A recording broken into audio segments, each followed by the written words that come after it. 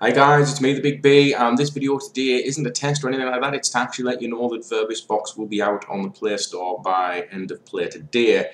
Touch wood, I'm going to be putting it up shortly. It does take a few hours to become live, but it's ready.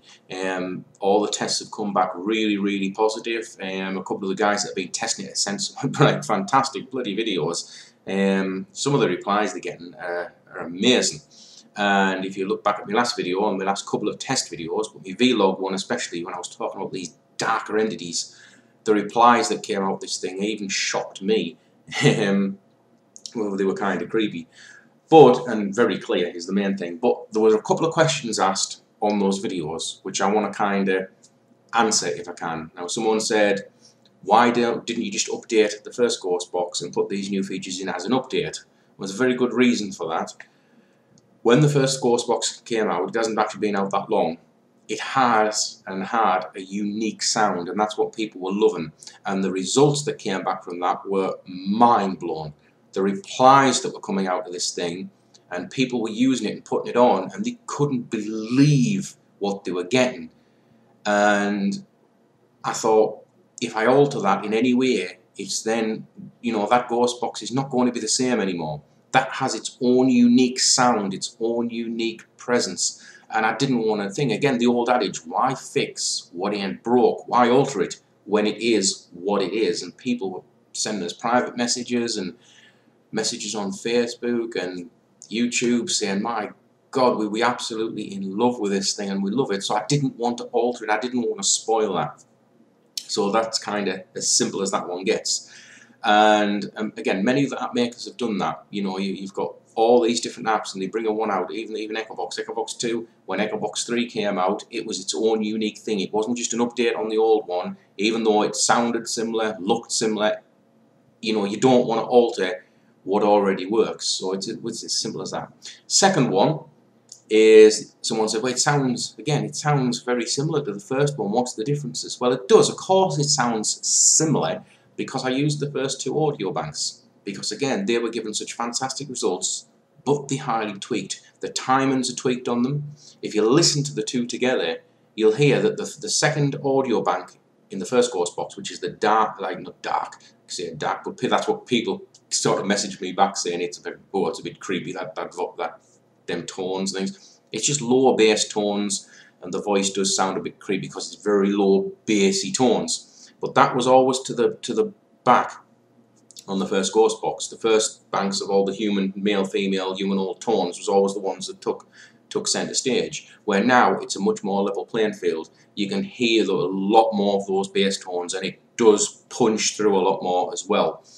And there's a lot more chatter. There's less sort of dead spots. This one I wanted to be, just a lot more chatter going on, because quiet spots are okay, but my thing is, if there's a quiet spot, there's no noise there for the spirit to use to communicate, so why would you need a quiet spot? If you want a quiet spot, you do what some people do. They ask a question, they turn it off, ask a question, turn it back on. You can do that yourself.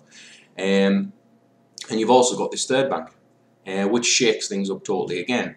It's not as low bass sounds as the second bank. It's kind of in the middle somewhere, and you can hear it. When you run Verbisbox and you hear Verbisbox, you can hear that third bank kick in. Again, no actual words, all in reverse. And if you play the first ghost box and Verbisbox side by side, you can, yes, there are similarities for a reason, because you are hearing some of the sounds out of the first one in the second one as well.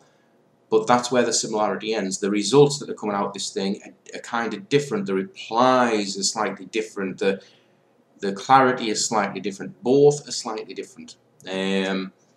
And obviously there are other features in, like one of the features that someone asked for, which I did put in the last video, but it's a simple one. They were asking, like, when you record your audio, where does it go? And the first ghost box, it's held within a certain location inside your device, and you've got to use a file manager or your computer to go in and get it. But with this one, someone said, well, can't we just use the video recorder? So that's what I did. If you single press the photo button, you can take a nice little photo, as you can see there. I'm taking a photo of the wall, but I'll take a photo of the wall just to show you it works. You take a photo, click the tick, and you're done, you're back in. But if you long press it, you get video. So now, if I can hit it backwards, you can take video, there's me, here, Look at that, that's freaky. You can take video, but Verbisbox will be running in the background, and I'll just demonstrate that as well. So you set Verbisbox on. So away she goes. Video. Click the video, and I'm videoing, and Verbisbox is still chatting. So you're walking around the location, around a graveyard, in an abandoned building. You've got Verbisbox running. I'll just stop that because it's talking over top of me. Hello. So I just got somebody someone said, sorry about that. Sorry to cut you off. Whoops. So you're walking around the location and you're videoing it and you're capturing the evidence there, and that is then just stored in your normal device's camera roll. There's no having to go and hunt for it in the internals of the, the actual device. It's just saved on your camera roll, and then you can just put that video into your favorite editor. You can listen to it, and you can put your annotations on or whatever you want to do, and away you go. And that's what people have been doing. A simple feature. It doesn't have to be complicated. A lot of these apps, sometimes they just make them too goddamn complicated, and that's the thing.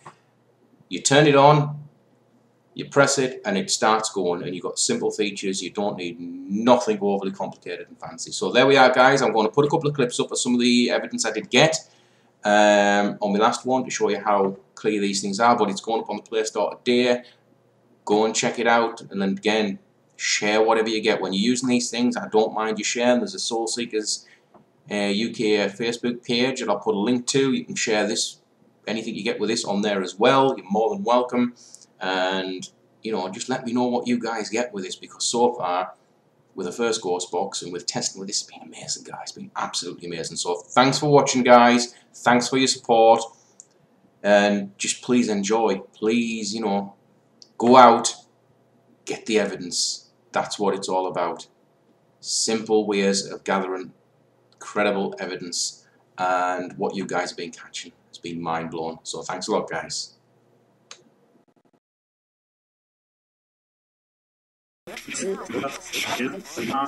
My guide told me that there was a lower demon that suddenly become interested.